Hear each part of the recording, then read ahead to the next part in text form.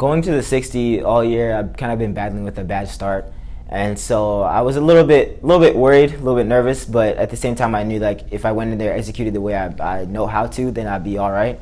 In the final, there was the guy from Tiffin right beside me, and I got out of my drive phase, and I realized through my peripherals that he was right there. And so usually when I get up, I relax and I can cruise through the line. But I got up and saw he was right there, so I panicked a little bit and just started to try to muscle through it.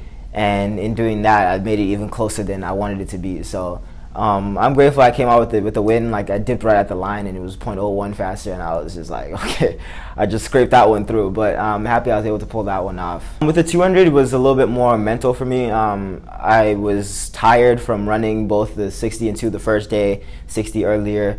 But I just knew that if I go out there and run with the guy on my outside, go with him, he had just won the 400. So I was like, hey, he has a 400 strength, so I have to play to my speed.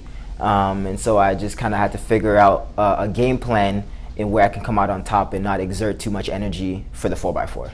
It's definitely great to see all this happening and like accomplishing all this. Like I just can't believe everything that's going on with me.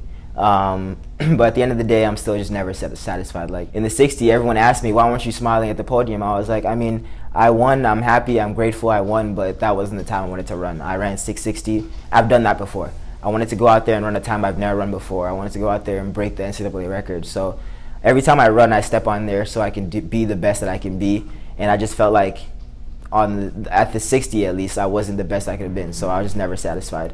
I'm not done with my collegiate career yet, so I haven't yet accomplished everything that I can possibly accomplish. So once I graduate from school and I look back and say I've won this many titles, this much All-American, then I can be satisfied with my collegiate career. Long jump, it wasn't really anything new, but going towards nationals, it was really difficult because I wasn't able to train as much as I have been before.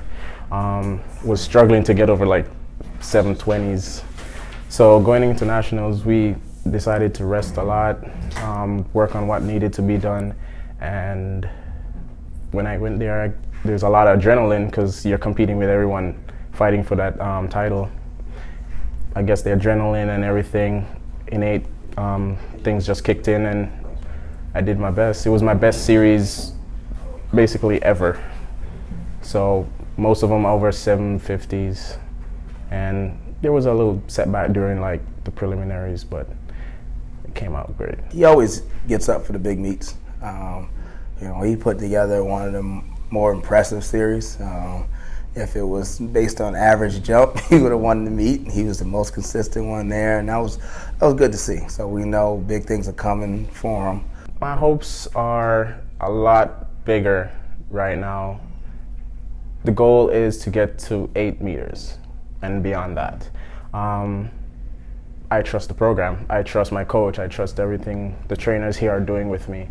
So it's just a matter of time before I stand out. It's tougher to win it when you're expected to. You know, we were there in Pittsburg the first time. He was kind of like the surprise, the dark horse. So everybody was shocked that he had won it. You know, last year in Birmingham, he came in with a little target on his back, but he had never won the 60 and the 2. And you know, then he won it last year. And this year he came in as the favorite in the 60 and the 2. He had a huge target on his back.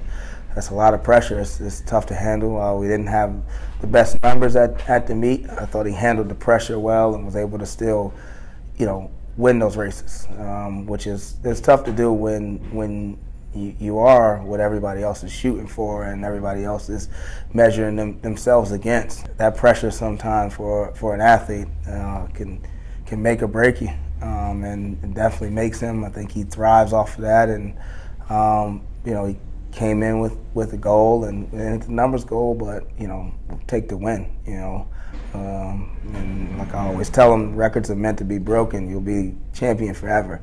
You know, nobody can ever take those championships away from you. You never know when it may be your last, so you just got to be grateful for all the ones you are fortunate enough to win, and you know, just keep plugging away.